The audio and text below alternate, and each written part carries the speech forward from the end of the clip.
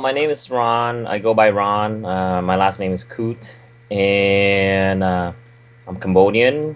And my restaurant is called Mekong Bistro. It is the only Cambodian restaurant here in the state of Oregon, and we just started 7 months ago in April. What's your clientele like? Are you aiming at Cambodian-Americans or a broader audience?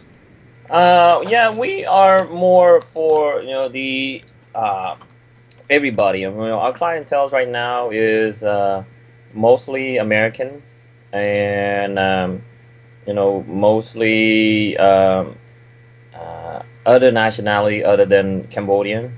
But we're hoping to uh, get the word out more about to the Cambodian community here that we are here. So but right now it's mostly American people and other people of other nationality. So why did you start a restaurant? Well, several years ago, a couple years ago, my family, most of my sisters, my brother-in-law, and my mom, they all lost their job, and I, you know, was trying to figure out something to help them with, and one thing that I came up with is to start a business, and so we can provide, create jobs and for everyone. So here we are. What's your most authentic dish and your least authentic dish? Okay, so we serve Cambodian food. Our main food are Cambodian dishes, but we also have Thai, a little bit of Thai, a few items, and a few items of Laos food as well too, and a little bit of Vietnamese. But our main theme is Cambodian cuisine. Our most authentic is cha krương, some llama chu krương, and also amok. Uh, and the least authentic, I would have to say, are Vietnamese pho. It's somewhat it's pretty close to Cambodian noodle soup. So we just have it a combination of Cambodian Vietnamese soup. So that's our least. But we have pad Thai, the basic pad Thai, pad Ki Mao, for Thai noodle dish, and then for Laotian dish we have khao soi, kapun. Those are the two popular dishes for Laotian. Mekong Bistro is more than just the food. We are also get very involved with the community, and so we want to showcase our culture. One of the things that I have been working on is the statues or the hand carved wall statues that I've been working on. That it's not yet complete, but it's almost there. And artworks, paintings from Cambodia, and also now we are uh, putting together a banquet hall in hopes for to have events for Cambodian and other nationality to have events here for weddings and whatnot. So Mekong Bistro is a restaurant, but next to Mekong Bistro, it's called the Eternity Hall Banquet Hall, and we will have concert, and we're hoping to get more concert every month. We're hoping early next year, we're trying to see if we can get Grip Sabat to come here. So, and we're hoping to get the Laotian to get involved in this and hopefully have the Laotian nights. So we'll have Cambodian, Vietnamese, Laotian nights for every weekend.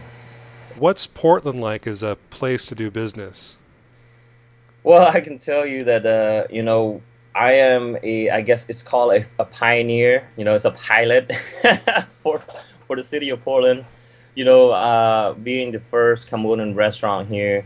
I know there's in the past there were some restaurant in the 90s that There was the Apsara was run by one of my cousin, and then she moved out to Long Beach. And then there was another restaurant, Cambodian family that started a restaurant in the 90s as well too. But they're gone, and now, like, 20 years later, I'm hoping to revive the Cambodian cuisine here for the Portland, Oregon area. And it's very hard, it's very tough, being that we don't have any restaurant here, and I'm hoping that what I'm doing now could be an example for other Cambodian to take the risk, and hoping that they would start something, you know, uh, a little restaurant. It doesn't have to be big or whatnot, but I want more Cambodian businesses to be showcased and up and running like Mekong Bistro is doing now. So What's your opinion on Soksabai? There's a Cambodian food cart in Portland. Are you familiar with that?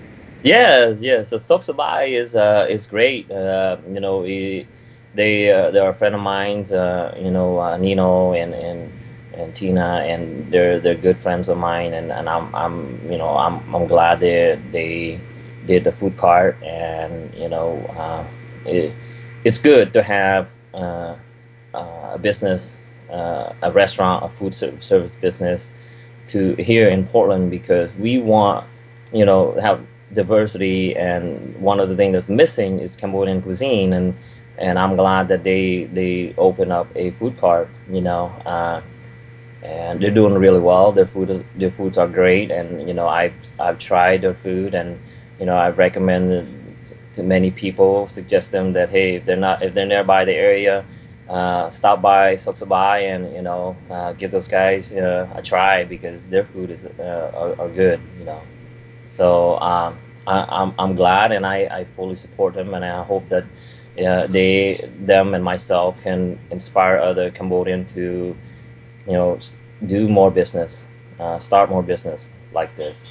If people want to find out more about Mekong Bistro, what's the best way? The best way to follow us is on Facebook, Mekong Bistro on Facebook, and we have a lot of updates there, what's going on, events and food specials, and even like the community events that's going on. We usually utilize the Mekong Bistro on Facebook page to promote and advertise and get the words out.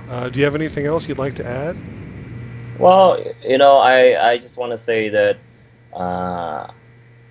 like I said before, I'm hoping that with Mekong Bistro, I'm hoping to inspire other Cambodians to take the risk and do what other people are doing, which is get don't be afraid. Don't be afraid to give it a try. And you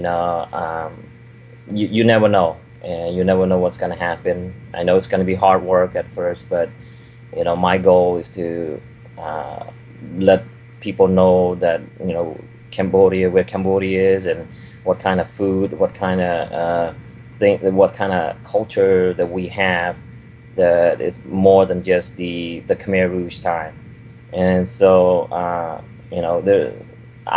my goal is to bring that awareness out there, and through the restaurant business, and through the food, and hoping that, I said, inspire other Cambodian to take that risk and take that next step to get our name out there.